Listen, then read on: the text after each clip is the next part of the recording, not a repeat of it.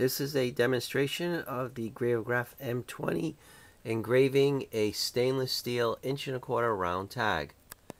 I already have our program set up, and we're going to be engraving Frank right in the middle of that part. We're going to take this program, which I've already drawn, and we're going to send it to the machine to be engraved.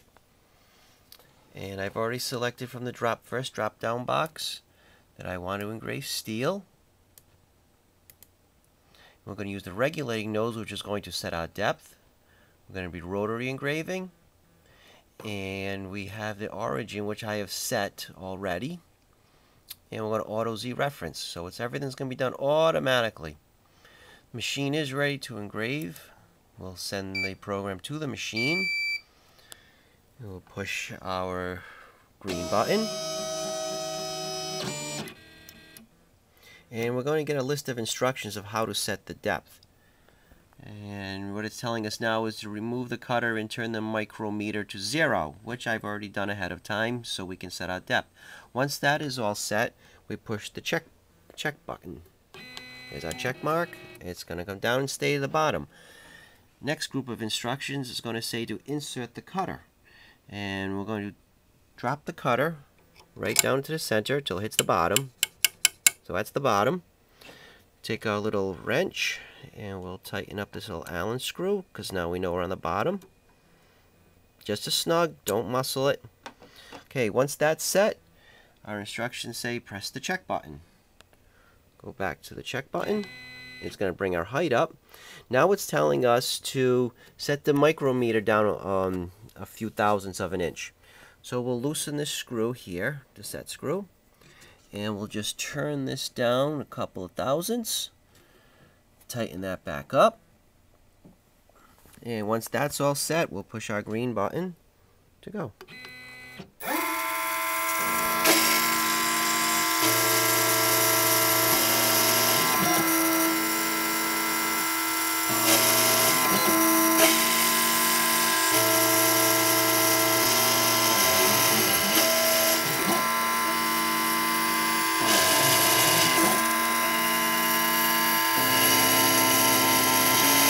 Now, as with stainless steel, it is a very slow process. It's a very tough metal to cut. You cannot go very fast with it.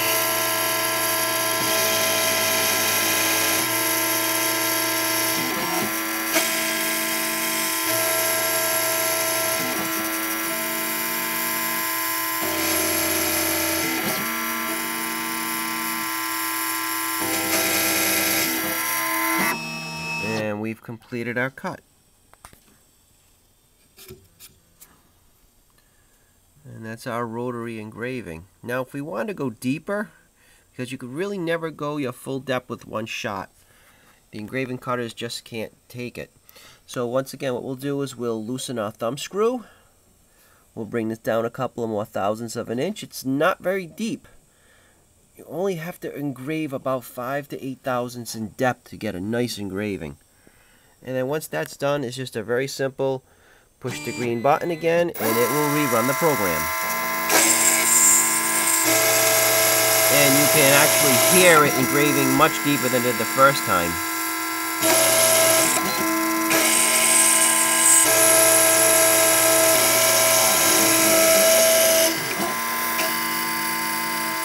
Now you probably see the machine, once it comes down, it stalls for a second.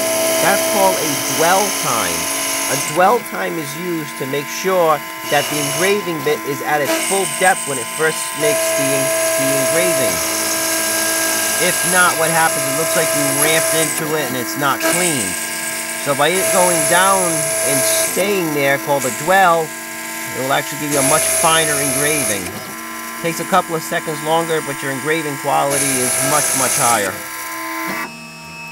And there you go. And there's your finished product there. This machine is a refurbished 2007 engraving machine, an M20. It is for sale. And now once we finish this, suppose we want to save off everything we've done. All we have to do is come down to here to our little box with the folders. Click our folders. And we want to save the active file. And you can see what I just engraved is on your dialog box. So I'll just call this Frank. And hit the check mark. And that's it. And that's totally saved. So next time you come by, all your settings are done. And this tag's ready to be engraved for anything else you want to put on there. So all we have to do at this point is just back this up. And we can change this to Alfred. And it will auto condense. That's what's cool about this software. Everything just auto condenses for you. And that's our demonstration of the M20 engraving machine, engraving stainless steel.